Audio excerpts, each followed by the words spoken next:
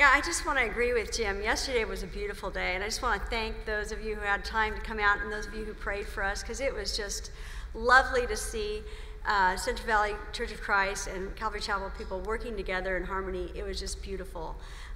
Just saw Jesus working everywhere in people and in those connections. So thank you so much for that. I'll be trying to get all my pictures posted onto the Calvary Chapel Facebook page, so if you want to see those. I know we took gobs of pictures. I will try to get that done today, okay?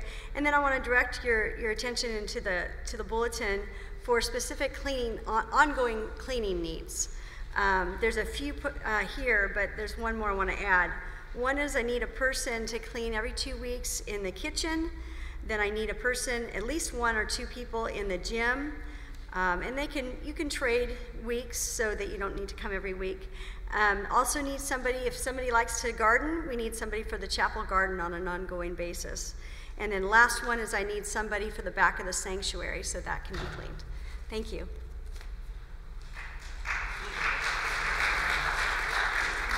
Good morning. I wasn't here for the big cleanup, but I can see it was really cleaned up. Jerry was telling me about what happened yesterday. I guess about 70 people showed up, and as Jerry was telling me about it, I thought, yeah, the place looks beautiful. All the poles are painted black again, and all these little details that you may not notice. Lots of little details got done, but the thing that struck me is that the beauty of a time like that isn't what happens with the building. Buildings are temporary. Buildings are just buildings. But there are those buildings made without human hands. And it's the body of Christ, and it's the people coming together and just loving one another. And that goes on forever. That's a beautiful, beautiful building. So what a great thing took place yesterday. Great thing taking place right now. Open your Bibles. Let's jump right into the Gospel according to John. And again, when we do, you jump into John, you go right into the deep end, because the first few verses are just overwhelmingly good. Sometimes overwhelming, we don't distinguish overwhelmingly good, overwhelmingly bad. If you're someone like me, if I don't have a handle on it, if I can't touch bottom, if I can't see the sides, I feel like, this is kind of scary. If it's someplace where I can't know what's down beneath, what's going to come up from down there that's going to get me. And so I like to try and fathom. But this is not a bottomless pit; it's bottomless love. And it's the picture of our God, whose height, depth, length, breadth, his very nature is love. He is perfect love. Perfect love does cast out all fear. It's the subject not just of the Gospel of John, it's the subject of the entire Bible, and we so often seem to have missed it. God is love. Not just an attribute, not just a sidebar, but God is love. Bearing that in mind, it says here in chapter 1, verse 1, "In the beginning was the Logos, and the Logos was with love, and the Logos was love." He was with God. He was God. He himself is love. He's the Logos. Jesus, we know him as Jesus. But Jesus is the words that we have from this Logos, the logo, language, logic. Jesus is all of that. He's the expression of love. He's the expression of who God is. And of course, as you know, he's a person.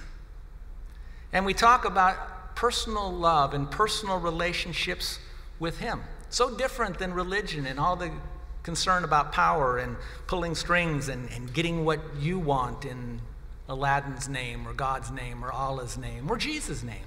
It's a whole different deal. It's a personal relationship with someone who, in this case, you trust. You come to have no fear whatsoever because he is perfect love.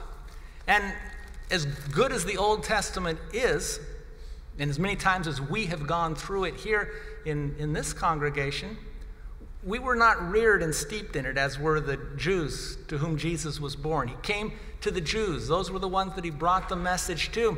And the letter to the Hebrews, the opening lines there summarize all of the Old Testament. If we had never even read it, you wouldn't even need to, because here's what the letter to the Hebrews, to the Jewish people says. It says, God, after he spoke long ago to our fathers in the prophets, in many portions and in many different ways, in these last days, he has spoken to us in his Son. And then the letter goes on to say, that's it. God has given us his Son. That's his language. That's how he speaks to us in this person. And I don't think, even though this may be a little bit of a repetition, I don't think that I can underline. I don't think that I can too many times underline the importance of this opening line.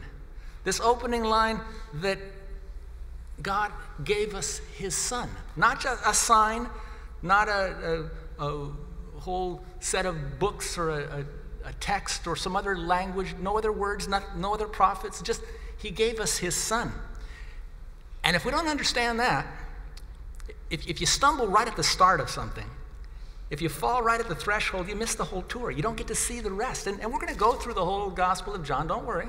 My plan, I'm looking so forward to every story. Many of you know the personal stories of his personal love throughout the Gospel of John. But just understand that when God wants to speak to us, he did so through a person. In this case, the perfect person. Because God is a person on the highest level, triune person. And in case you didn't notice, a person, like all of you, a person is a package without a label and without a list of ingredients. And I don't think we like that, do we? We like to put labels on. Because now I figure I know which shelf to put you on. I know what place you fit in my life, or at least where you fit somewhere, because you're a person I can put a label on you. And I'd like to know what's going on inside you, because you might be a little scary to me, so I need a list of ingredients. But that's not what a person is. But that's our problem with people. It's our problem with ourselves. It's our problem with one another. It's our problem with God. And God sent us this perfect person that we can trust. We don't have to have a list of ingredients. He's nothing but good, but wow, as far as knowing him, any person. I've been married 41 years, and we dated like 5 years after that, and to know this one person who I love so very much, I don't think a lifetime's long enough to know that person. I'm still learning. We're still growing. That's just the way that it is. And when it comes to reading a book, you got to know how to read, and maybe you need to be smart to figure out what it says. But when it comes to personal relationships, if you want to get to know a person, it's not just a lifetime. It's number one, love. You got to love before you'll listen. And then you might learn. And that's just the way it works. And I think as long as we spent in the Gospel of Luke, those who went through it with me, you come away feeling like you got to know a person. It wasn't just a story. It's like, I kind of know that Jesus now. I feel like I know that person from going through the gospel, and it's going to be the same way here in John. I met a person, and again, that's what growth means. People talk about, church growth and individual Christian growth, and what do you mean? We grow in grace, and we grow in the knowledge of our Lord and Savior. We don't get more and more saved. He is our Lord and Savior. We get to know him. We grow in grace. We grow in the knowledge of our Lord and Savior. And here's the funny thing. I like to just look at him because he's wonderful, but sometimes I have to look in the mirror and I have to talk to my friends because we got problems and issues. And once I see the light, once I see what's true, I often find that I can see what's wrong and why we have so many problems. See, because God gave us a logos. He gave us a logos, and we want to trade him in for a logo. A logo is something real simplistic, real small, just a symbol, just a sign, something that says it all. Just a logo, just something, and there's professionals who are really good at coming up with a logo for your business, for your brand. We like logos, something small enough to fit on a bumper sticker, to put on the front of a hat, to set on our t-shirt, to say, that's who I am, that's where I identify, that's my logo, it says it all. And that's nonsense. You know that can't happen. We just like to do that. And the crazy thing is, and this is nothing new, okay? This is nothing new. It's been going on since I'm of Apollos, and I'm of Cephas and I'm of Paul. Paul talked about it way back in his letter to the Corinthians. But there's something about us. We like labels and we like logos. And man, do we make a mess. Even of this pure, simple gospel that was given to us. And so the encouragement is, no, God gave us the Logos. He gave us this person.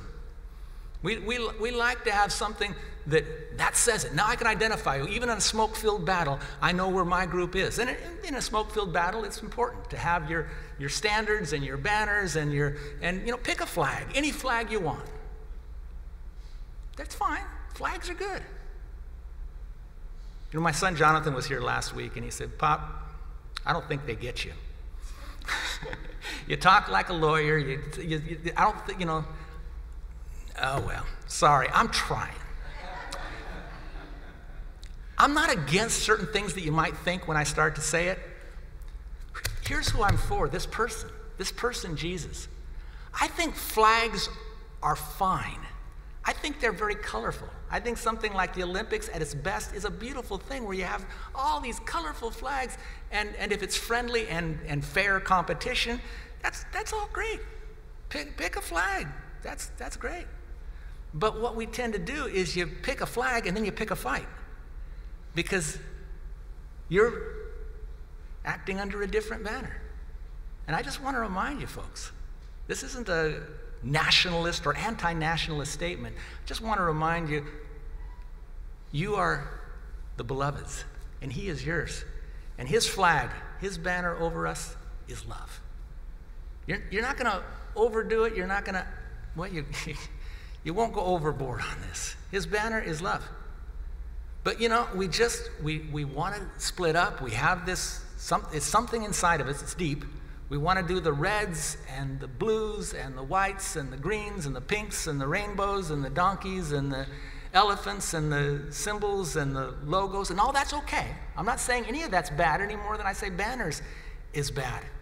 But just bear this in mind as we're right here about the Logos. God gave the Logos. Just bear this in mind. Jesus didn't give us a symbol.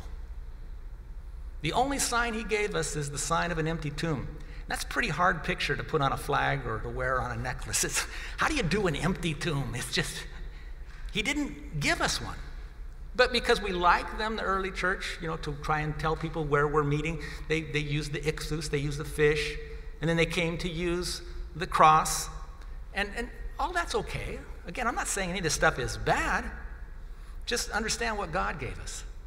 And do understand this, that once a logo gets hijacked, it'll never mean the same thing again to the people who've been hurt by it. Once they've been harmed by that logo, they're never going to see it the same. I know folks that grew up in the South, and for them, the Confederate flag is something about pride in a good sense. Pride not to oppress anyone, just we're from the South. It's Dixie. It's our flag. But, we've seen in recent times how, people who've been hurt by that, they don't see what you see. They just see that flag and they see something else because maybe it got hijacked. I don't know, but that's what it came. Here I go again. But take the swastika for a second. You know what that one looks like? That's been around a long time. It's a geometrical form like a circle or a square or a triangle. And you'll find it on buildings, and you'll find it in places. In fact, when we were over in Israel back in '99, it was on an ancient synagogue, and someone said, "Why is that swastika there?" Ooh, and then suddenly, conspiracy theories and time travelers and all these weird things. But the fact is even the word swastika comes from the Vedic. It comes from India. It's just a symbol, and typically it was a symbol that meant good luck and, good fortune and all that kind of stuff. It was just a symbol of something. And to them, who knows, it might have meant good things, might have meant bad. But once the Nazis got a hold of it, that logo will never mean the same thing again, anywhere, ever, unless you go to another planet. That's just the way logos work. That's just the way our psyche works. And God so loved the world that he didn't give us a logo, he gave us the Logos. He didn't give us a sign. Even something, I'll go one more little step, even something as silly as a Maranatha dove that was once drawn on a napkin when some music players were talking about what to do with their music, and somebody drew this little goofy-looking dove. And later, that got copyrighted, and after Pastor Chuck Smith died and Calvary did its different splits like things do, then the battle was over who has the copyright, who has the trademark for the dove. And what have you been doing with your dove lately? Do you deserve your dove? All this, it's just, God so loved the world, he gave us something that's not so easy to label, not so easy to see what it's all about. He gave us a person, and this book will tell us who this person is, but he didn't give us a sign, he gave us his son. He gave us a person. And that person, Jesus, never wrote a book. He never wrote a letter that we know of. The only words that he wrote down that we know of were in the dirt. And we don't even know what he wrote there in the dirt. And certainly no one preserved it because, you know what? That's not the way he approaches things. He never left us a sacred symbol. He didn't leave us the sign of the cross. He died on the cross. I understand people picked it up and people wear it, and then some people turn it into an iron cross, and some people turn it into a crusading cross. And there's a lot of folks, Muslim and Jew perhaps, that they'll see the cross, and since it got hijacked by people who went to war with it, they'll never see that symbol as anything but a symbol of cruelty. So what you got to do is don't fight for the symbol. Find another way around, because God gave us his son. He gave us ways in which we can contact one another, skin to skin, hug to hug, kind word to kind word. He gave us a person who loves us. Didn't give us a sacred symbol. There's no Christian symbol that we have to fight for. He didn't give us a colored banner that we have to, that's the banner. He gave us himself. And he says, as I have loved you, love one another.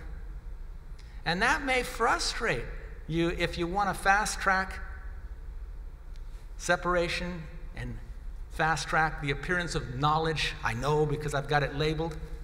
But one more point on this point. You can't fast track knowledge or wisdom. Love is patient. You can't fast track patience. Love is kind. And so, with those basic truths, love came in human flesh. That's what we're reading here. Love came in human flesh. And it says, verse 2, that he was in the beginning, like we saw last week. He was in Genesis with God.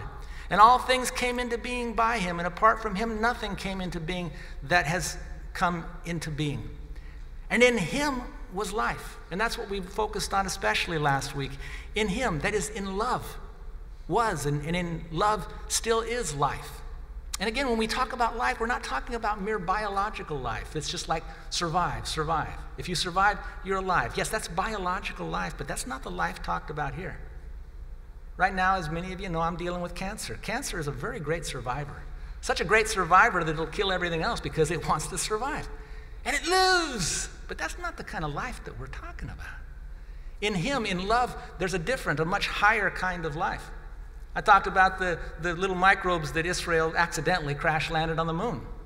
Those little things that may still be alive because they can survive boiling in water and all these crazy things. And there's life on the moon. But you know what? There are things like anger and bitterness and hatred that'll survive almost anything. You can boil them, you can crush them, you can do almost anything with them, and unless you want to be rid of them, that kind of stuff, like cancer itself, it'll continue to live. But that's not the life. When it says in love is life, we're not talking about that kind of life. And let me just, one more time, we sang the song, 1 John 4, 7 and 8. Beloved, love one another.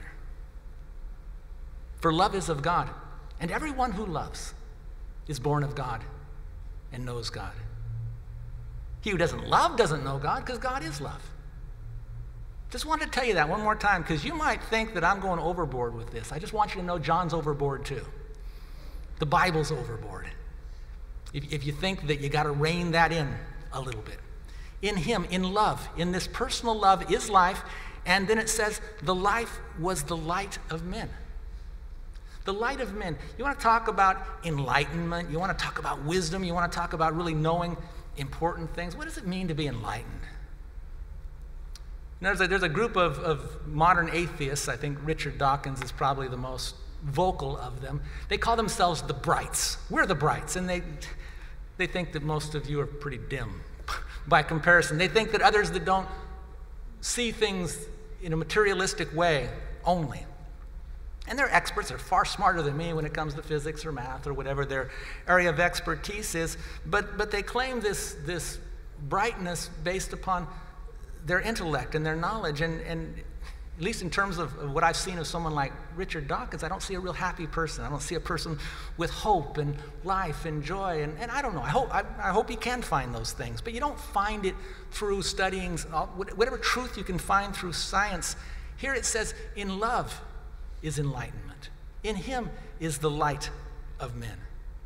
And when we talk about the light of men, we're not talking about the mere light of the stars. That's like energy. It's just physical light. We're talking about moral light. We're talking about the light of men. And the light of men, enlightenment, really being bright, really getting it, really smarting, wisening up in life. You measure wisdom in the same terms that you measure life, love. You measure it in love, not in pounds or inches or scholarships or credentials or what. Wisdom is measured in love. If you're one of the brightest lights, one of the wisest persons you might see at any given moment might just be that mother sitting up at night with her sick child. And she's enlightened. And she's wise. And there the light dwells. And that's what Jesus came to show us. Real enlightenment.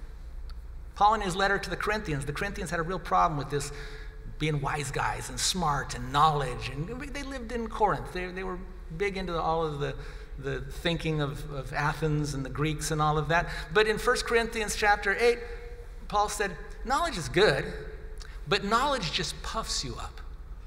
Love actually builds you up. And if anyone thinks that he knows something, he doesn't yet know what he ought to know. But if anyone loves God, which, by the way, is love your neighbor as yourself. You can't separate it out. If you love God, if you love your neighbor, then you're known by God. Then you're really on the top tier of enlightenment. Because love is the way that it is. And so here it says that in love, in Jesus, in this person who is love, in him is life, and that life is the enlightenment of men. And then it says, verse 5, and that light shines in the darkness. Don't forget that. You've seen it, you know it, but that light of love shines in the darkness. It doesn't say that it survives the darkness, that it somehow gets through the darkness, that it sputters in the darkness, gets all kind of stained and crumpled, but barely makes it through. Somehow it's going to somehow barely get by in the darkness. No, it says it shines in the darkness, which when you look at it that way, darkness is no big deal. Darkness is just the stuff that's not getting it yet. But the light actually shines in the darkness. If you light a match or light a little candle and you do that right fullness of the day out right in the sunlight, it's no big deal. Probably no one will even notice. You can probably even see how light that is because it's just a little light in a bright day. But man, you go into the darkness. You go into a dark place and if you've been in just total darkness for a while and you strike that match, it's almost like too much. It's dazzling. It's scary. It's just light in the darkness. It's incredible. And so focusing on darkness and how dark darkness is and all of that is really just going into the darkness, and that's a bad mistake. I do too much of that. I try to tell you folks all the dumb things I do so that maybe I can help you just do better. And really, quite frankly, I'm trying to do better. I'm trying to live out this life and enjoy it to the fullness. And as such, it's just important.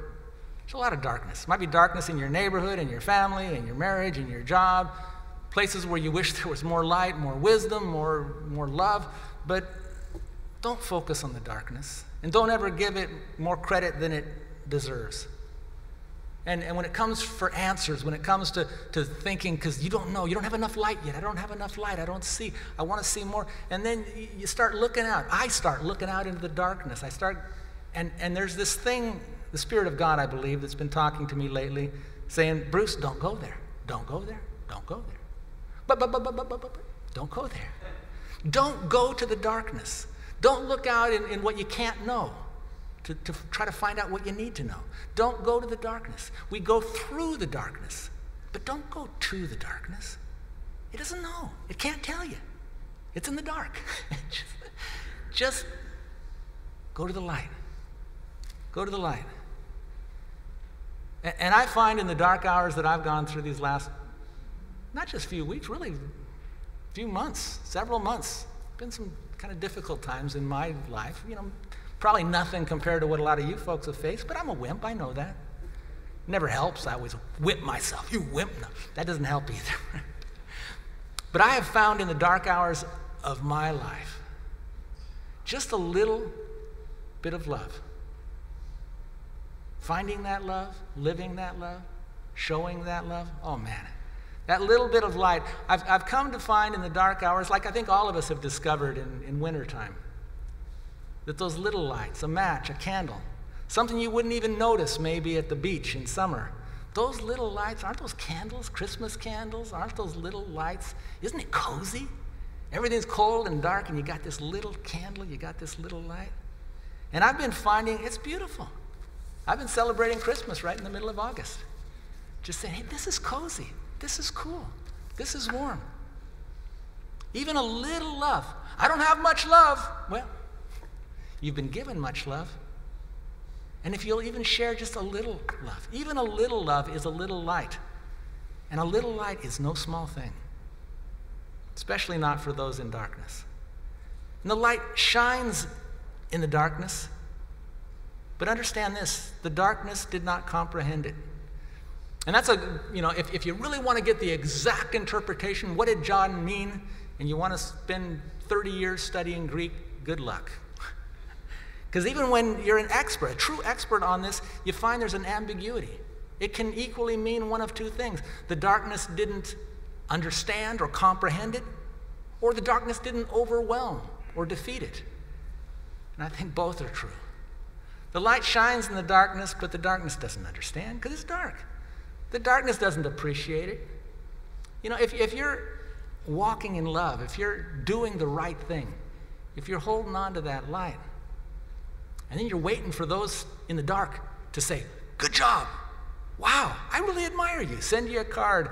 Yeah, you don't get cards out of the darkness because they don't get it. They don't understand. And when I say they, people in the darkness are people just like us. God help them. It's a lousy place to be in the darkness.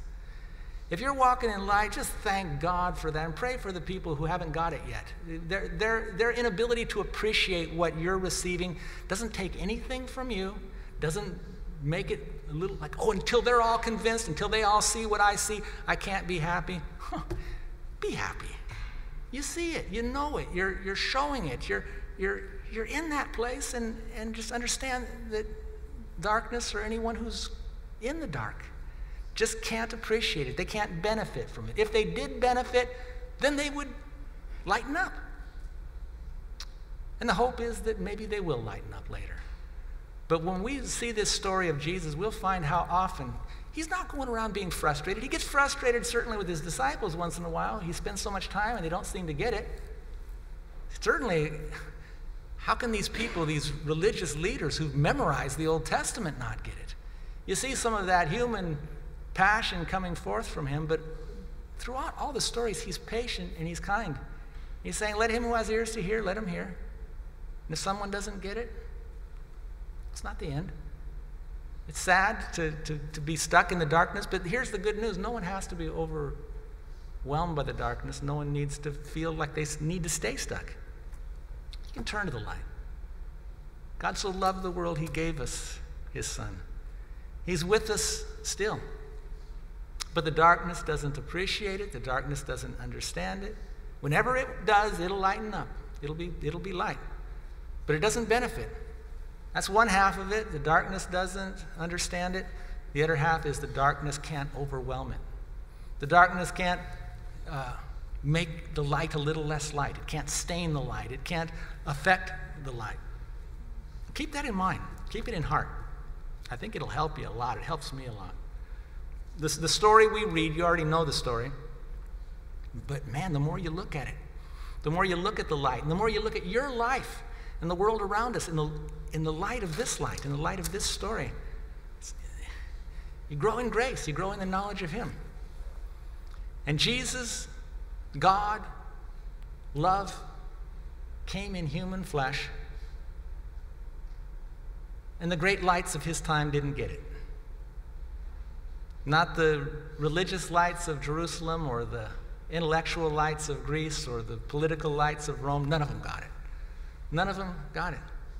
And the reason why they didn't get it then, we'll get there later on in the chapter, because they loved darkness. That's what we tend to do, especially when we think that darkness helps us in some way. I'm afraid.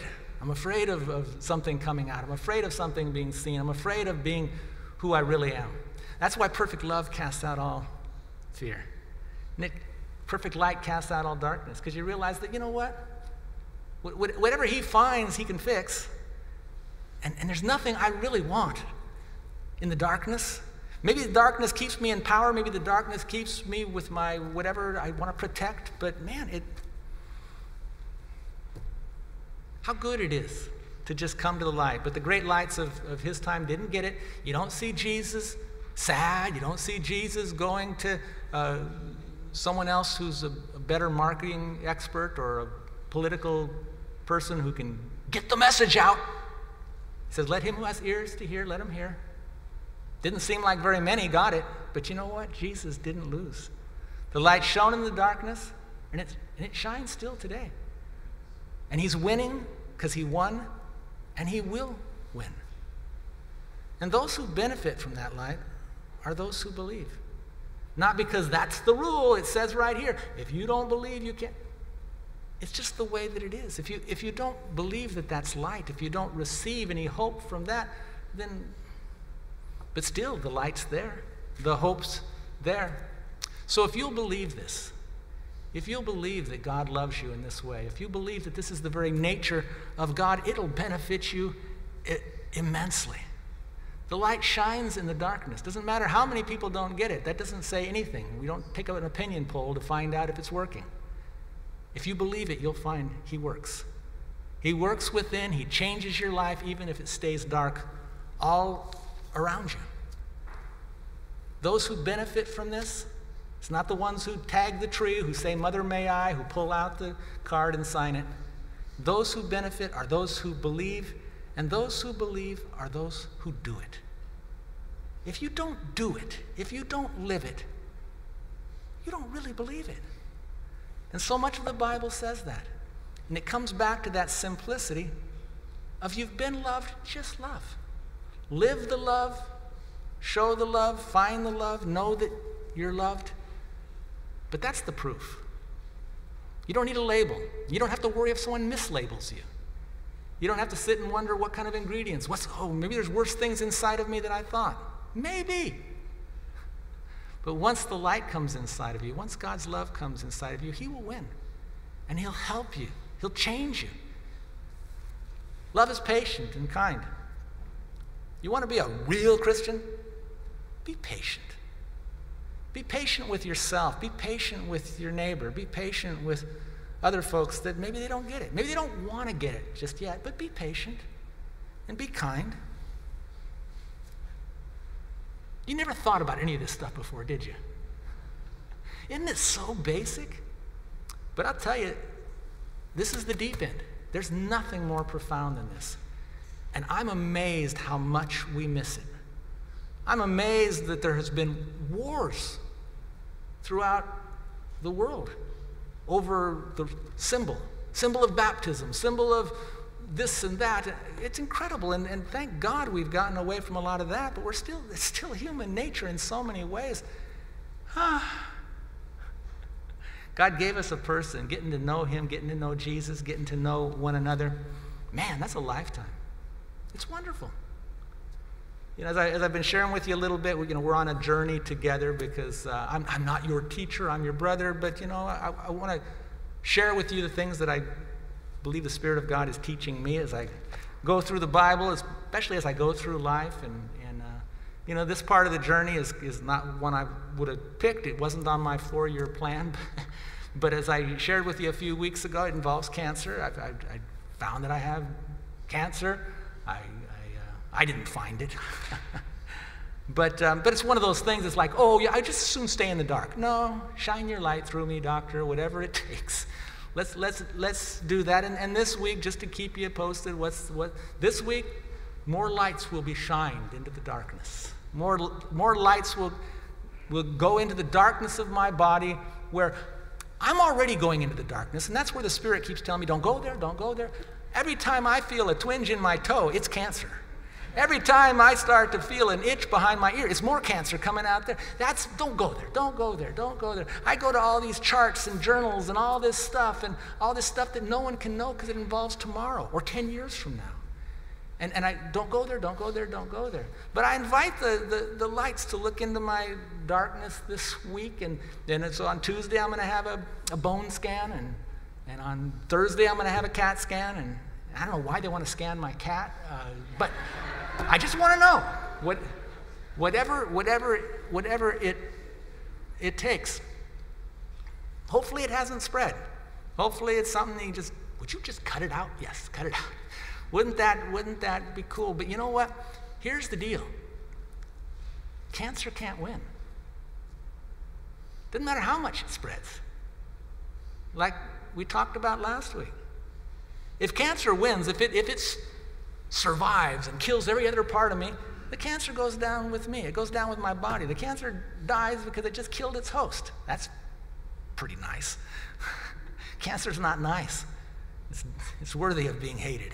We wrestle not against flesh and blood, but there are some things that get in our flesh and blood that are so much like the powers and principalities, the spiritual things that can get inside of our head, things like worry that are the real wasters of life. But when it comes to the physical body, cancer can't possibly win because it could take down my body, but I still live. I'll live forever. And I have tremendous hope in that. And yeah, I want to stay around. I'm glad that my particular cancer is pretty curable, especially if it's controlled there. Yeah, that's cool. But the fact is, I'm not going to live forever.